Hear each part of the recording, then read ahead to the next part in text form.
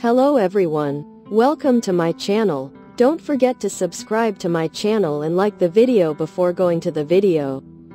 In the next section, Orhun acts by taking more cautious steps. He wants to completely trust his aunt first. But because he can't tell the truth to Hira, he is heartbroken. Something unusual stands out in the aunt's gentle demeanor. There are many mysteries about the death of Hira's parents, and Sade's behavior, while kind and loving, is sometimes cold and sharp. But Orhun's research has been positive. Orhun does not want to continue further research. Now it's time to tell Hira the truth.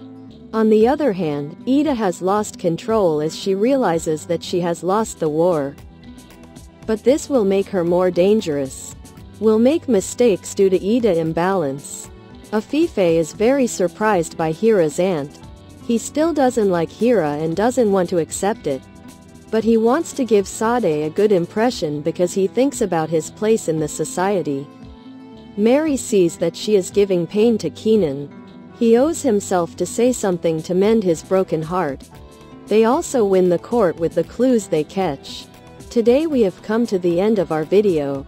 See you in other chapters. Don't forget to like the video and subscribe. Goodbye.